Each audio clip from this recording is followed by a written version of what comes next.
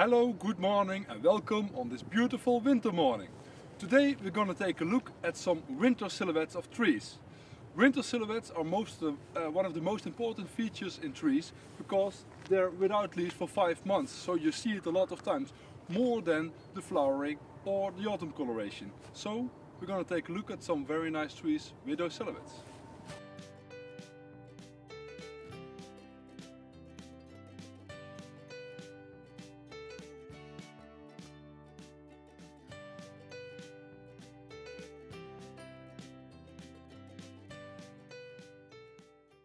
We're standing here with Carpinus betulus columnaris, not to be confused with Carpinus betulus vestigata, because this one grows much more slowly, only about 5-6 centimeters per year.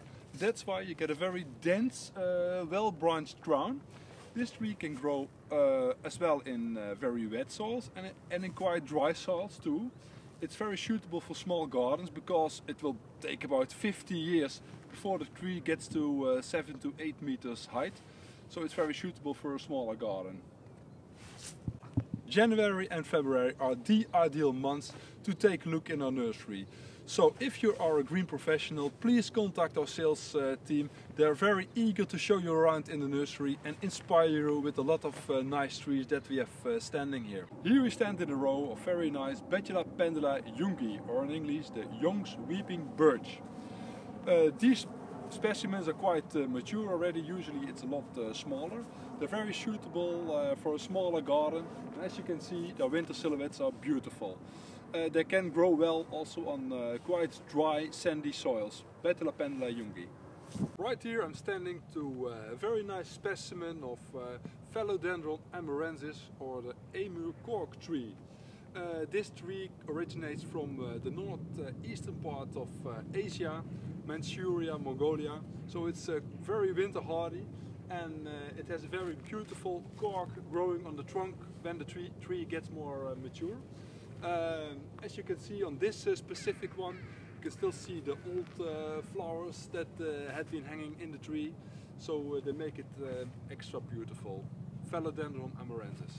We're standing here at a nice plot with some Metasequoia ecliptostrobois Sheridan spire. The difference with the normal Metasequoia is that this one has a more columnar upright crown, as you can see. The name says it all.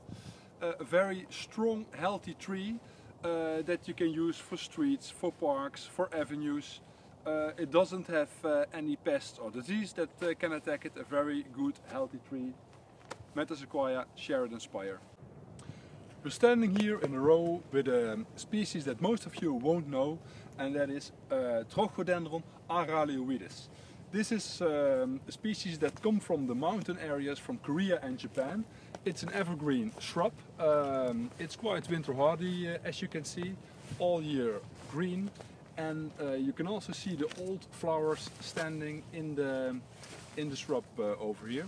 The flowers are green-yellow in April, May. Quite a strong tree, very nice one.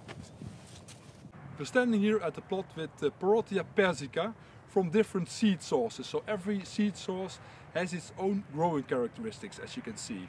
The nice thing of Parotia is that it flowers on its bare branches in February, March with very purple, red flowers, which gives a very spectacular sight.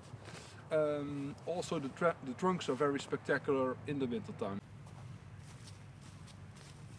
One of the most characteristic winter silhouettes is that of Carpinus betulus pendula. As you can see here, we have a very nice row standing of them.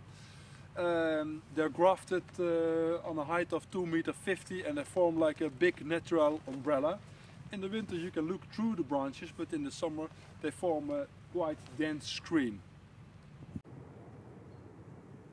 Standing at the field with only clipped Fagus sylvatica in different forms. We have beehives, we have columns, we have wedding cakes and bonsais. The nice thing of Fagus sylvatica is when you clip it every year, the old leaves stays on the tree in the winter time, and it is pushed off by the new leaf in the springtime in April. So then the tree is 1 week without leaves, and then the new fresh leaves are on the week after. Thanks again for watching this video. See you next time. Bye bye.